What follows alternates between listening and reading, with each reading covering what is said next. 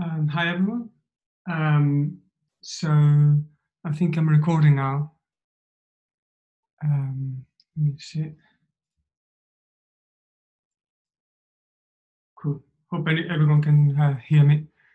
So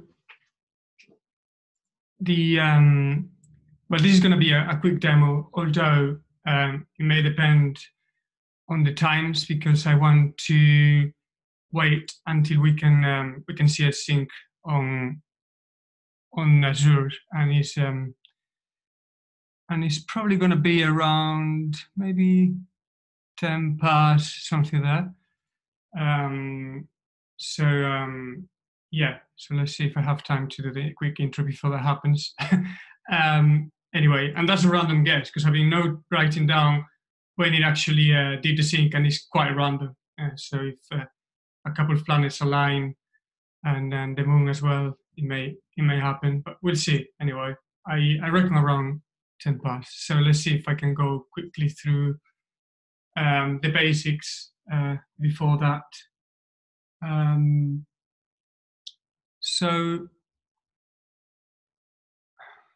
Okay. So SCIM is just basically a protocol that allows us to synchronize users and groups, although at the moment we only support users and just a few features from a identity provider such as Azure, Okta, and so on. They may have an active directory with a few users, and we may want to synchronize those users with other applications. In this case is GitLab. It's a few requirements. So at GitLab we have the group SSO, and that needs to be configured first, which is basically these settings over here. We have these enabled. I don't mind showing the fingerprints or anything because this is just a one-off instance that I have anyway in DigitalOcean. That needs to be configured. Then we have this feature flag that hopefully in the future can be removed, but we need to enable it first. And then there's this new configuration that unfortunately I think it just got merged on Friday evening, meaning that I couldn't get an image with this to install in my instance, so I don't have this final bit here, which is just to generate the token basically. I already have done that using the console, so it's missing here, but I manually do it. But in the future, we're going to have this, hopefully in RC3, I think. But the rest is merged, and what we support at the moment is these three endpoints: create, update, and delete. Delete is deprovisioning. The configuration itself is pretty straightforward. It's just clicking on generate the SCIM token, and then on Azure it gets a bit more complicated. Before I'm going to quickly show you that, and hopefully before the next sync happens. So this is the provisioning tab, which is where we configure all of that. There's the SSO tab here. This is the application that I install. I'm using the group SSO, which basically, if you go through those settings, which is not part of SCIM or anything, it's just the normal group SSO. It basically you basically end up configuring this page here, this single sign-on. And then after that, there's the provisioning tab, which is the important bit here. We have bad luck because it just synced on 03 again. It was a bit random. So 03, that was just 13 minutes. So hopefully, probably it's not going to sync again until 20 something. So we got time before we do some changes, and then we see the syncing, which is what I wanted to show. So the next thing is configuring Azure. But before that, does anyone have any questions so far? I know I did this a bit quick, so let me know. Yeah, just one question. So this screen you are showing now is the Azure portal. So when you sign up, you get this screen, or how do you get to this one? So yeah, that's a good question, because it's not even easy to get here. So basically, this is obviously the identity providers portal. In this case, it's Azure. And when you go to the portal itself,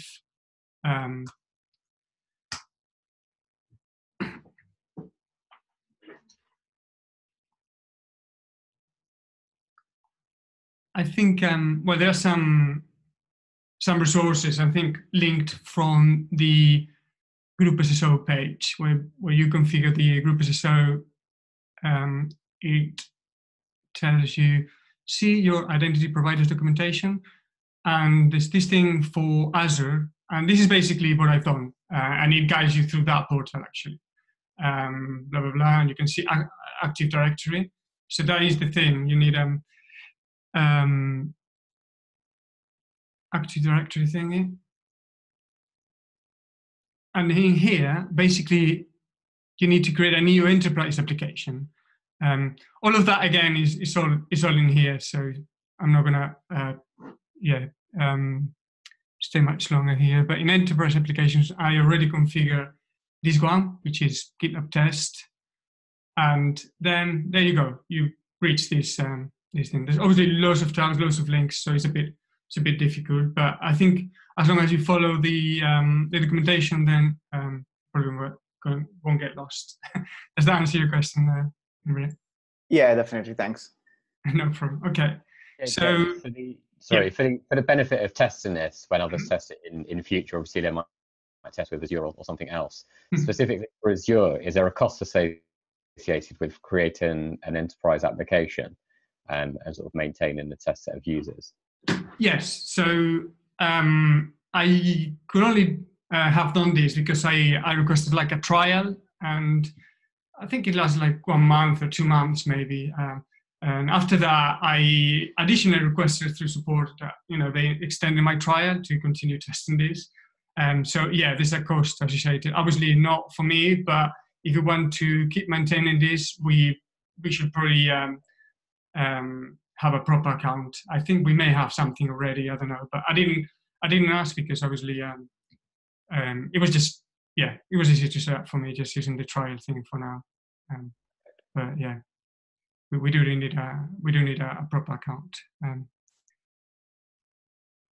Cool. So yeah, as I mentioned, there's the single sign-on page, and that documentation together with this will allow you to configure that. I won't dig into this because it's not part of the SCIM. But the provisioning link, it is. And in here, we have, this is the API, configuring GitLab, and then configuring, Citizen. Let's see, if the top bar goes, I can click on it. Maybe like this, better. Configuration Azure. Yeah, so there's a few things to do here once we have the token from GitLab. We have to configure the provisioning and the mapping. Basically, we have to enter the admin credentials, which GitLab already gives you. So it gives you this URL and the token, basically. Then we can click on test connection to see if that's working. And if you set up, then you say, yeah, it's authorized, blah, blah, blah. And that's good. Then this is important because if anything fails, then it will send you an email there. And this is important for the cases when we have an error or a timeout, something doesn't respond, like GitLab is down or something, then we will receive a notification there. I think that's pretty much it for the admin details. Then we have the mappings, and this is a bit tricky, but once we click here, now that we implemented these 3 endpoints and the API, which is here, so we have a way to get a list of SAML users. We can get a single SAML user, create a user, and update, and then remove. This is not being used by Azure because we do an update with with an attribute which is active. Identity removal if active is false. What Azure does is normally you set this to false, and then normally we just get rid of the user straight away. We remove the identity and remove the group membership. While Azure then waits 1 month until it sends a delete, which for us is not useful, but it's already implemented. So if the user is still there, it will do the same thing as we do when we receive the active flag as false.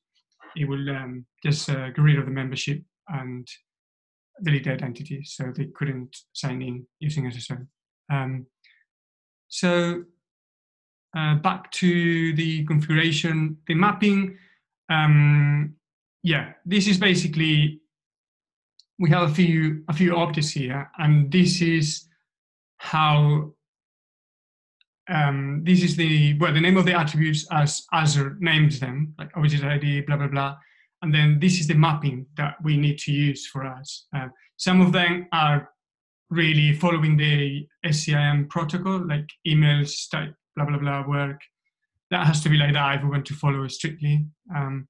There's a few things here that I change, mainly the object ID is set to the ID, which is the object ID is an UID that Azure generates and is unique. And that identifies the user, and is also the same as the extern UID, which we have in here, maybe.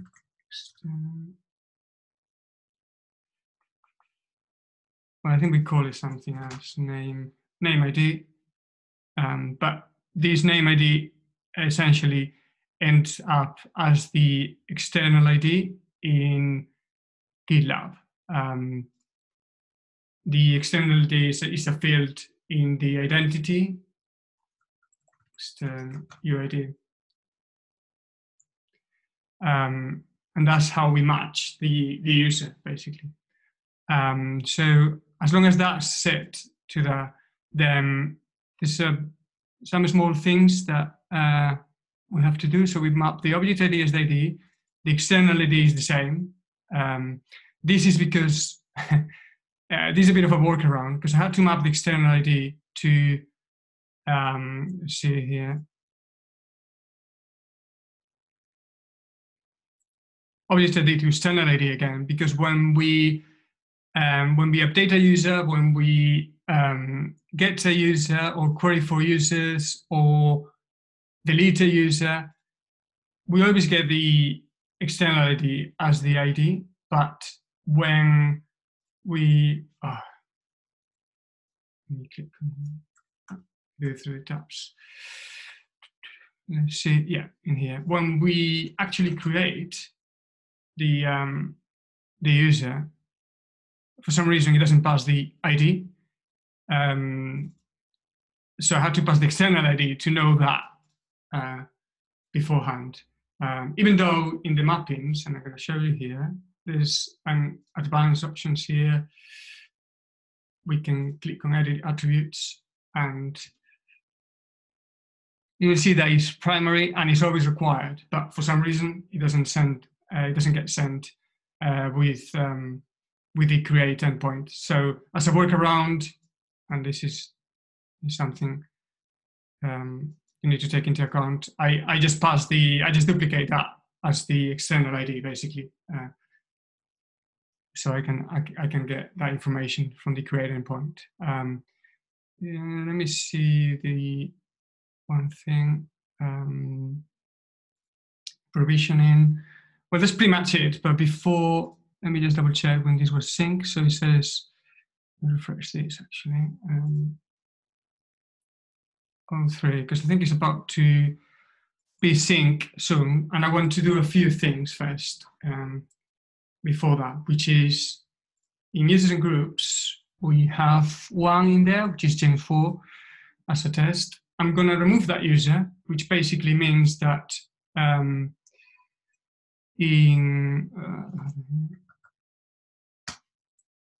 let's see, in GitLab at the moment, we have these members synced.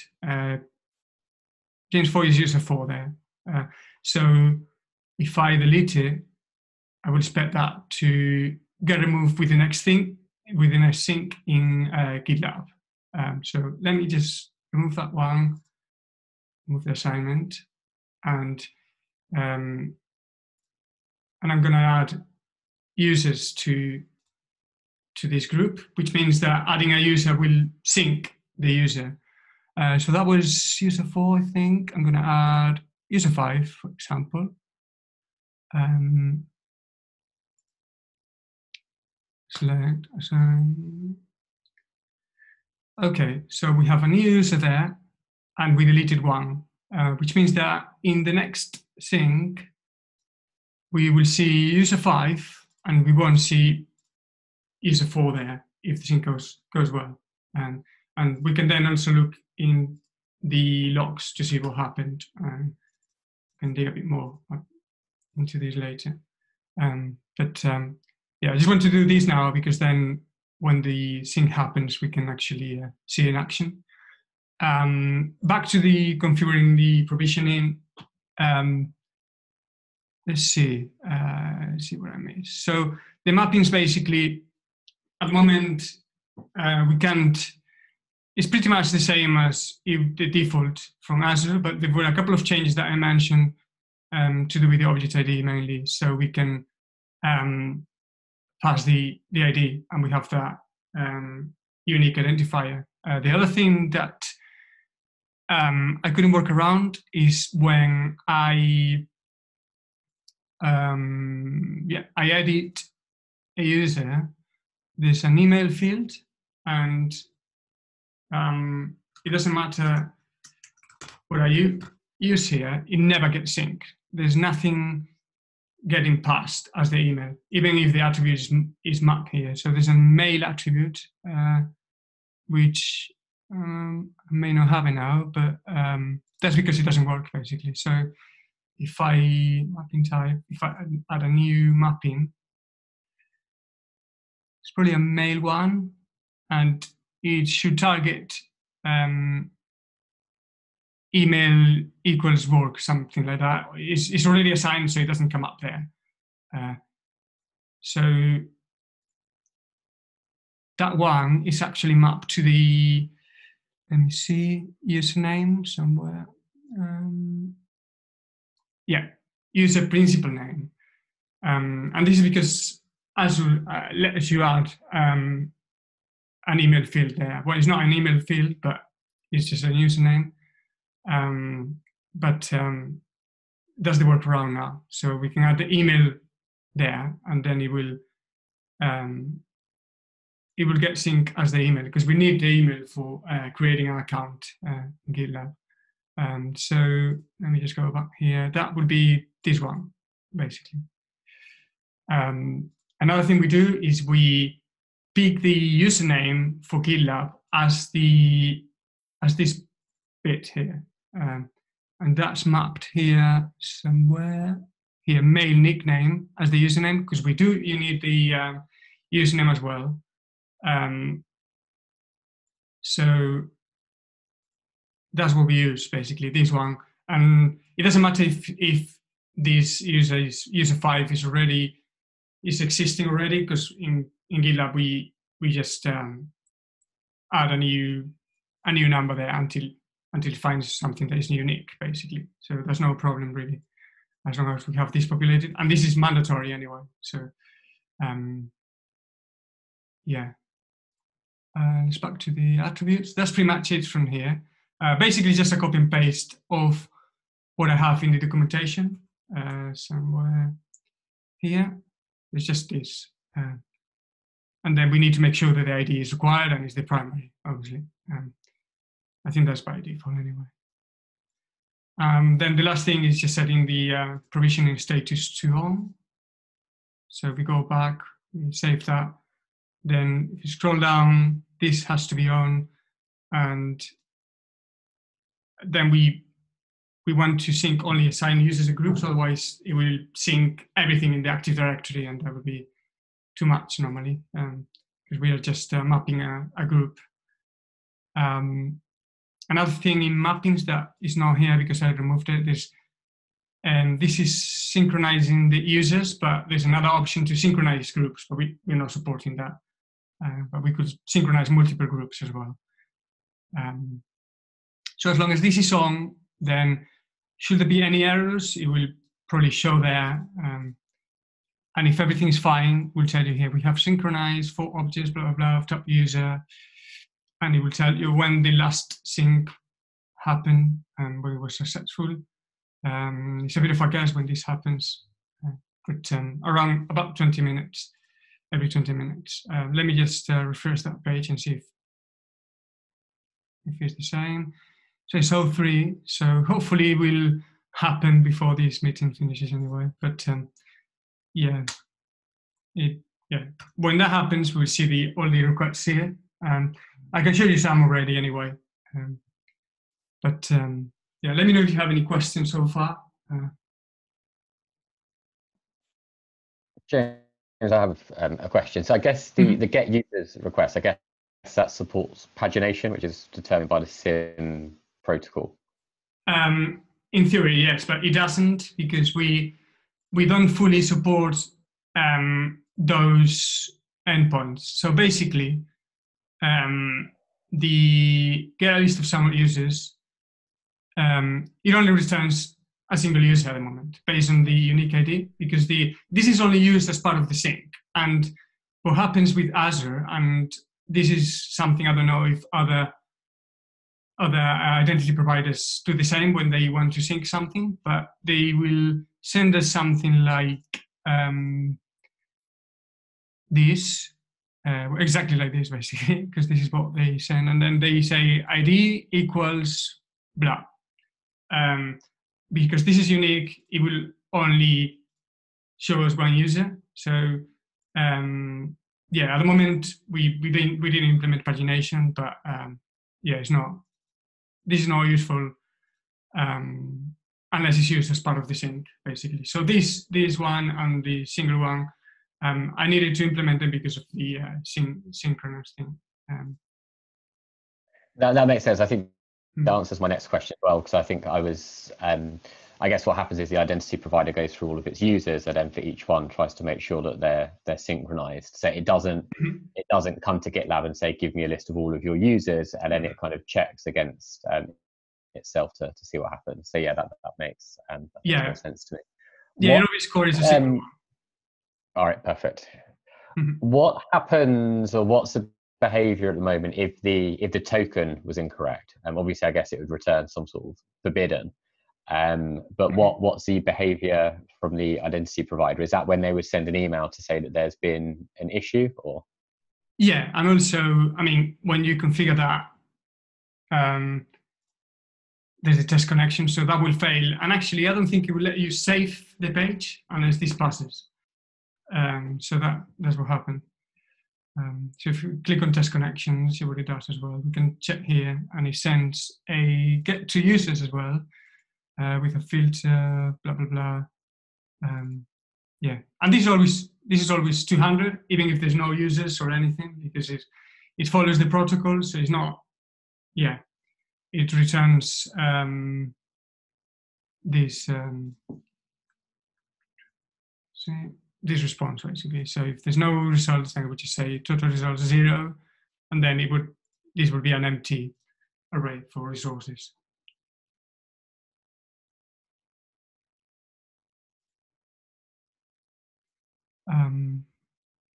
Let's see, all 3, yeah. Okay, well, let's wait as well, see if this synchronizes, but think that's probably pretty much it. Let me see. So yeah, this one, as I mentioned, well, the only tricky thing here is that we have a filter expression. And at the moment, we only support the equals matcher because there's a bunch of them, basically. We can see them here as well in the protocol. But what is useful for us is the equals because that's being used as part of the sync from Azure. But as you can see, there are loads of them. And you can group and do other funny stuff in there. We don't support any of that. Yeah, it's very basic at the moment, but it does allow you to do the basic thing, which is create and synchronize that user and then delete it, update it, and so on.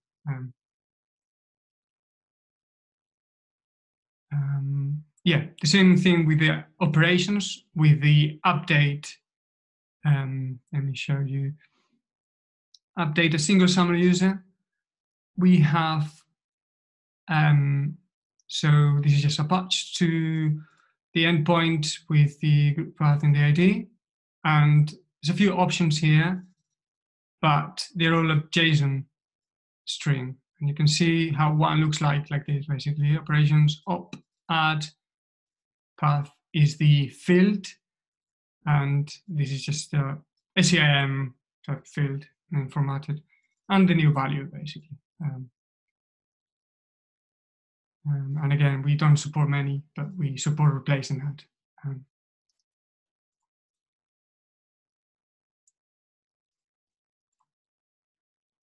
See.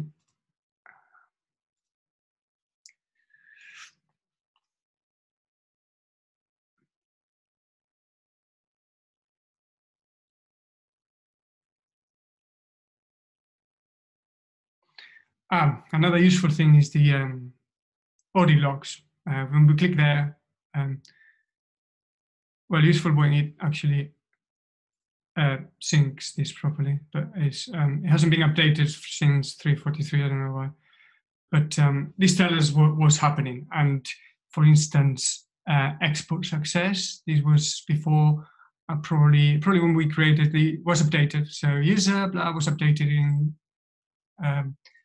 in the app, and modified properties.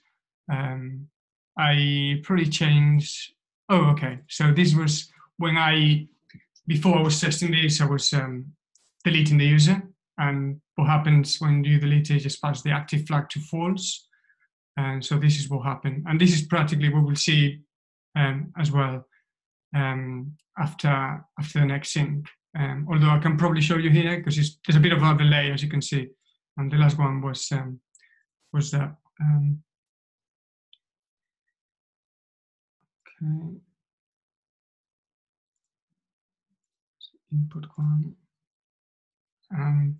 Yeah, there's a few users that when they get deleted, the Azure still tries to sync them as to see what happened to these users. Is this back alive or is it actually deleted?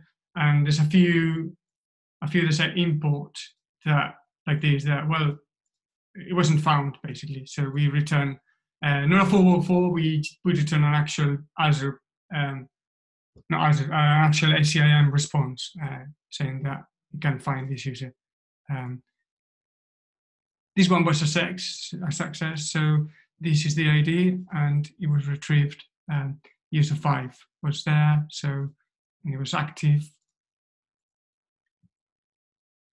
So these are quite useful, especially to debug what's going on. And normally, if something happens, you will see an error there instead of success. And the good thing is that you can see here the reason. You will see the response from us, from GitLab, saying, hey, maybe the email is not unique, for instance. That would throw a conflict error, or something else happened, and it will tell you there exactly what happens. Let me go back to provisioning and see if this has been synced. Oh, 3. Case taking some time. Yay, 29. Okay, so let's see. Yeah, we can see that something happened there, but before I dig into that, let me quickly show you this. So we had this user 4 that was there, and we added a new one, user 5. So if I refresh this page, there were no errors, hopefully, but there might be. Oh, I know what happened. Well, that's good because we show the error anyway. So that user got deleted, but the other one didn't because that user was still existing basically. I think I added it first and then I deleted it, but from just the identity and the membership, but the user itself was existing. So and I forgot to delete it. But let me see if that will happen anyway. So, but actually, let's check. We can see the logs because there's a delay. Let's see if we're lucky enough. An error has occurred. Well, we'll see. The error details are not helpful, never. So we need to think into the into this. Actually, it did sync here. So let's see. Failure. This one. Well, it was useful anyway. Failed to create user 5 and conflict, which is what I assume. And this is our response. Error saving user email has already been taken. And that was the problem there, because the user still assisted with that email, and the email has to be unique. But let's see what happened in GitLab itself. Just over the half past, but I will do this quickly.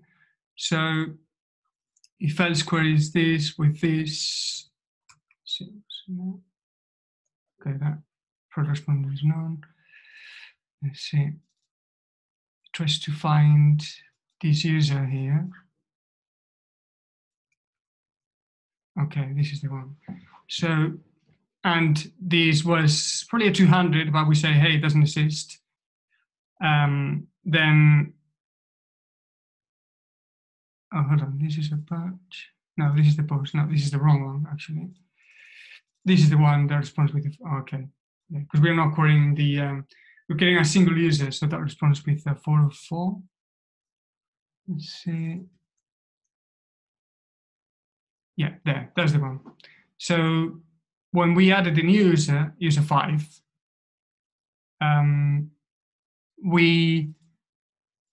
the sync queries for that user, and it says, well, it doesn't exist.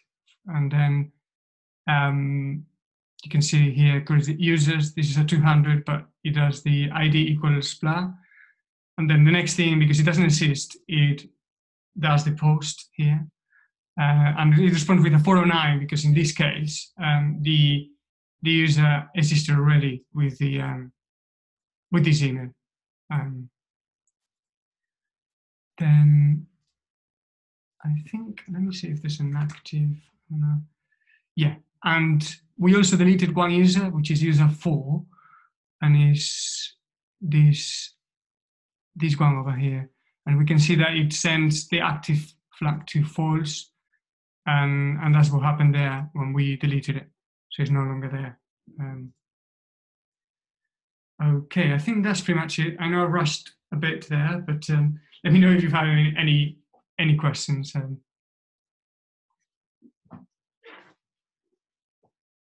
James, I found that really useful. Thank you.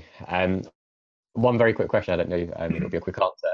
In this scenario, are we basically syncing in all users from Azure across to GitLab? And is there any way to kind of like tag certain users as having the GitLab role or permission, so that it would only kind of sync those users? Well, here's the thing. We don't support roles as in, well, there's a role attribute in SCIM, but we don't support them as in GitLab permissions like this. So we're not mapping, we just create them with a default of guest. So we don't map the role, but it can be used to only map certain users. Let me just show you quickly. So if we go to provisioning, so this is not mapping all Active Directory. It's just mapping these groups, because this is not the whole Active Directory. The whole Active Directory has got more users, and I can show you maybe here. So if I click on users, there's a bunch there, but we have to explicitly add them to this group. So that's one thing. And the other thing is that in provisioning, there's an option to, let me see, I think it could be here.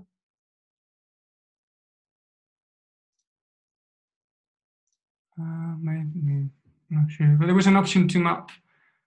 No, it wasn't there. Synchronize source object. Oh, there you go. That's the one. Scope. So we can add a scope there and only maybe check the role or something, or set some attributes and only map those that match those attributes, basically. So that can be configurable as well, even within the group.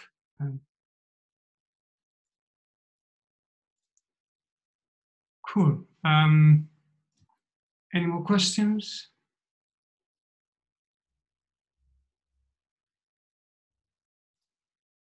Okay, well, thanks very much. And yeah, let me know if you have any other questions. You can post it in the Manage channel. Thanks a lot. Have a good day. Thanks, James.